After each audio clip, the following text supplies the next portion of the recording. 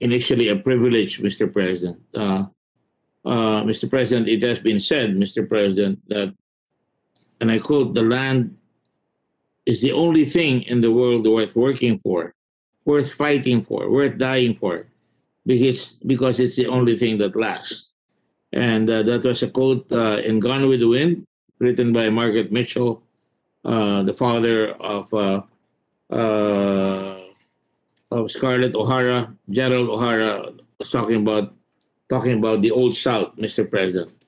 Without land, we cannot create wealth. That is something that was suggested there.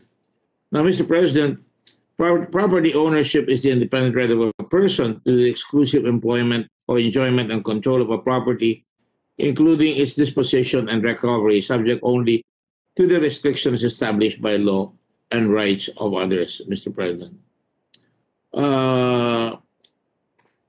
To the effect that all lands of the public domain belong to the state, and that the state is the source of any asserted right to ownership in land and charged with the conversion of such patrimony. Under this doctrine, or the Regalian doctrine, all lands not otherwise appearing to be clearly within private ownership are presumed to belong to the state. The Regalian doctrine is to the effect that all lands of the public belong to the state is the source of any asserted right to ownership in land and charged with the conversion of such patrimony. Under this doctrine, all lands not otherwise appearing to be clearly within private ownership are presumed to belong to the state. Now, the Constitution, Mr. President, under the 1987 Constitution, Section 3, Article 12, and this is just for background for everyone, Mr. President, because this is not a very easy law. Lands of the public domain are classified into Section 3. Lands of the public domain are classified into 1, agricultural, 2, forests or timber, 3, mineral lands, and 4, national parks. Agricultural lands of the public domain may be further classified by law according to the uses to which they may be devoted. Alienable lands of the public domain shall be limited to agricultural lands. Private corporations and associations may not hold such alienable lands of the public domain except by lease, Mr. President, and that for a period not exceeding 25 years, renewable for not more than 25 years, and not to exceed 1,000 hectares in area. Citizens of the Philippines may lease, however, not more than 500 hectares or acquire not more than 12 hectares thereof by purchase, homestead, or grant. Now, Mr. President, of course, the law that there are several laws that cover all these provisions in the Constitution, including Commonwealth Act 141 or the Public Land Law, as well as certain provisions of the Civil Code, Mr. President, particularly Article 420, 421, and 422. So, Mr. President, 420, the following things are property of public dominion, those intended for public use, such as roads, canals, rivers, torrents, ports, and bridges constructed by the state, banks, shores, roadsides, and others of similar character. Those which belong to the state without being for public use and are intended for some public service or for the development of the national wealth. That is reserved to the state. Now, under Article 421 of the Civil Code, all other property of the state, which is not of the character stated in the preceding article, is patrimonial property, which means that the state no longer desires to use it for public use or for some public service or for the development of the national wealth. And that is why it allows its citizens to acquire such lands for their benefit, Mr. President, and the benefit of the country. Now, Article 422 is almost a reiteration but an expansion of Article 421 and 420. Property of public dominion, when no longer intended for public use or for public service, shall form part of the patrimonial property of the state. Under Article 422, there must be a formal declaration by the executive or possibly legislative department of the government that the property of the state is no longer needed for public use or public service.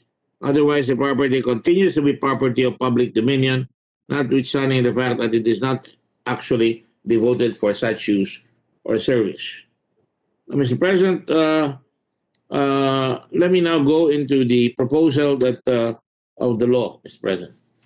Property rights are important to the country's growth and development. Unclear and unenforceable rights to property could lead to underinvestment, undervalued properties, land grabbing, fake titling, lack of access to credit, and ultimately, and certainly, poverty, Mr. President. Land title is a clear proof of ownership and is important to protection of one's property rights. In the Philippines, title to land can be obtained through either administrative mode or judicial mode. Hence, the title, working for the judicial or judicial or administrative confirmation of imperfect titles, Mr. President. Now, Mr. President, we would like to say that the proposed the DNR processing record-breaking numbers in its first years of implementation, with more than 382,529 titles issued to date. Now, Mr. President, this has been obfuscated, if you will, in the case of Malabanan versus Republic.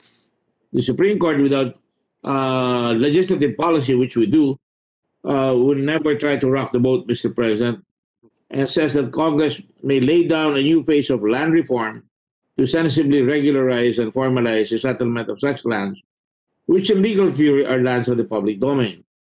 Congress may act to liberalize the standards for judicial confirmation of imperfect title or amend the Civil Code itself.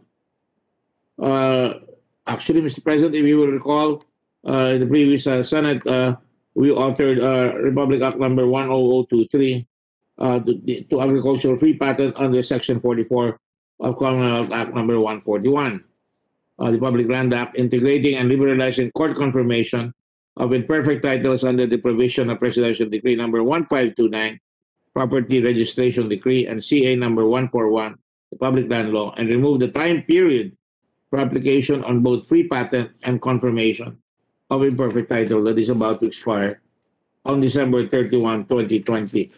Now, Mr. President, this is for the proposed law. I'm sorry. I was quoting from the Republic Act number 1023, which liberalized the acquisition by poor people who own 200 square meters to be able to get their titles, Mr. President. Now, the first primary objective of this law is to address the difficulties encountered in proving ownership since 1945 and the strict standards set by the Supreme Court in the judicial confirmation of imperfect titles, Mr. President. Now, Mr. President, for some reason, they picked a date, June 12, 1945, where we were still at war, where buildings and public government buildings were being burned, and where people were being killed, so much so that it makes it very difficult to show tax declaration certificates, or for that matter, witnesses to the fact that somebody has owned a piece of land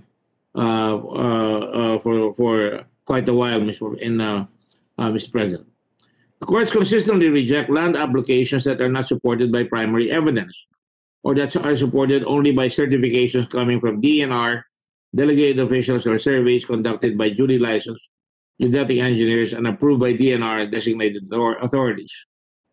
To prove that the subject land applied for is alienable and disposable, the courts require that an applicant must present the following evidence. 1, a set of the original classification approved by the DNR Secretary and certified as a true copy by the legal custodian of the official records. And 2, sender certification should be accompanied by an official publication of the DNR Secretary's issuance declaring the land is alienable and disposable. While the courts impose stringent requirements, it should be emphasized that the document certifying that the land is within alienable and disposable lands, even though given by the Secretary of the DNR, will not show the relative location of the land. There is difficulty, therefore, in establishing substantive evidence, as the courts require the presentation, as I said earlier, of tax declarations, and it is impossible to find witnesses who can still testify. Thus, it creates a barrier in availing the judicial proceedings for the registration of lands under PD 1529, not to mention the fact that the poor cannot just get lawyers to help them in judicial proceedings, Mr. President, or for that matter, proper property registration decree. This bill removes the need for personal certification of the DNR secretary. He's very way up there, Mr. President. We also have a hard time trying to get to certain cabinet officials, including the DNR. For example, in this particular case, for the common man, in proving that land is considered alienable and disposable lands and the barriers of proving ownership since. In Section 3 of the bill, a duly licensed geodetic engineer, verified and approved by a designated DNR official, shall be allowed to provide sufficient evidence based on actual plotting of land and survey map in the regional trial court where the land is located for the confirmation of the claims. For purposes of the issuance of certification on the alienable and the disposable status of the land, it is sufficient that the projection map be prepared by the DNR geodetic engineer showing the relative position of the land in the land classification map and shall be approved by the DNR secretary or his duly authorized representatives. The projection map shall contain a sworn statement by the DNR geodetic engineer that the land is within the alienable and disposable lands of the public domain and shall state the applicable forestry administrative order, DNR administrative order, executive order, and proclamations and the land classification map approved by the DNR secretary. Another feature of the bill is that it harmonizes and shortens the period of possession required for perfecting or perfection of imperfect titles from the current 74 years, counted from 1945, now down to 30 years. The administrative legalization of pre-patents in Section 4, on the other hand, shortened the processing period of 120 days at the Community Enforcement, Environment and Natural Resources Office, or CENRO, and 5 days approval-disapproval at the Provincial Environment and Natural Resources Office, or PENRO. In provinces with no CENRO, the application shall be filed with the PENRO. In case of conflicting claims among different claimants, upon the issuance of the title, the parties may seek the proper judicial application and administrative application. In the judicial application, the possessor is deemed to have acquired by operation of law right to a grant over the land. The original registration of the title via judicial proceedings takes place as a matter of course. The registration court does not grant the applicant title over the property, but recognizes the applicant's existing title, which had already vested upon the applicant's compliance with the requirement of open, continuous, exclusive, and notorious possession and occupation of the land since June 12, 1945. Whereas the applicant for an administrative free patent recognizes that the land applied for belongs to the government. A patent, by its very definition, is a governmental grant of a right, a privilege, or authority, while the DNR has exclusive jurisdiction. In the exercise of this jurisdiction, the DNR has the power to resolve conflicting claims over public lands and determine an applicant's entitlement to the grant of a free patent. Now let's go to the second primary objective of the bill, to remove the fixed term set on December 31, 2020 as stated under Republic Act number 9176 for the filing of application of agricultural free patents and confirmation of imperfect title under Section 44 and 48. After this period, titling of agricultural lands through free patent will cease to exist. This will result in an impasse where unregistered owners of agricultural lands will no longer be able to formalize their ownership if no law is passed to extend or remove the period of application. No new agricultural free patent will be issued by DNR. We now, therefore, remove under this proposed bill or law the deadline for the application to free patent, making it available at any time, Mr. President, for qualified beneficiaries. The latest amendment under Article RA 9176, or rather Republic Act 9176 in 2002, is the longest extension period of 20 years. This has generated a total of 1,544,762 patents, covering 1,441,729 hectares of land, or an annual average of 90,868 patents issued.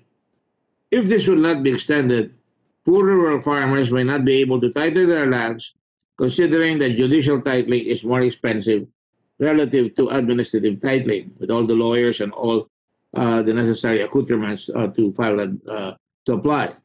The annual averages of patents issued remain high, especially from 1971 to the present, with the average ranging from 72,000 to 92,000 patents.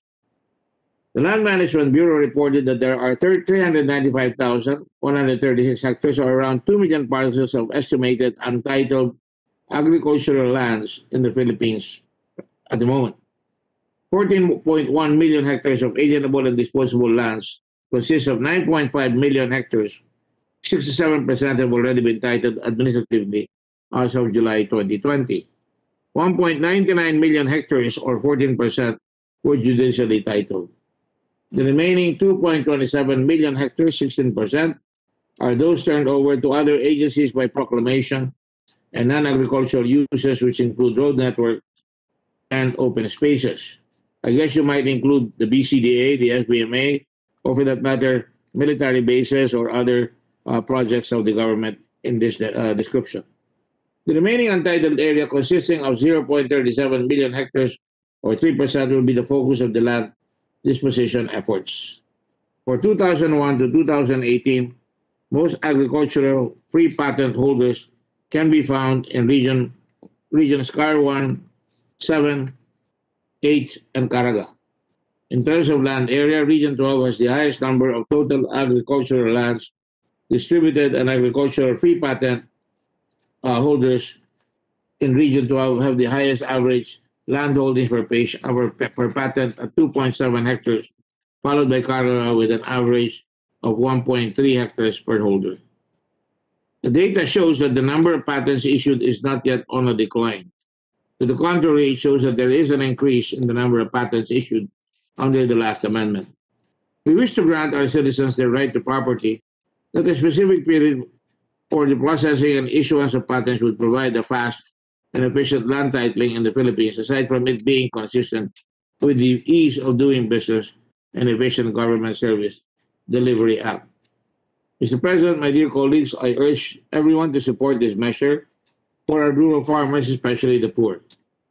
This will help rural farmers secure land titles, considering that judicial titling is more expensive relative to administrative titling. Pakitulungan po natin ang mga magsasaka at mga mahihirap na mabigyan ng titulo ang lupang kaakibat ng kanilang kabuhayan at pagunlad, para mayroon man lang sila mapamana sa kanilang mga anak, or maiprenda or mapautang sa mga bangko at makapagpalawak ng kanilang hanap buhay. At ito ay napakalaking tulong upang maiangat natin ang kalidad ng buhay nila. Land title is important to protection of one's property rights, and it is necessary to foster investment, employment, and growth in the countryside. Thank you, Mr. President.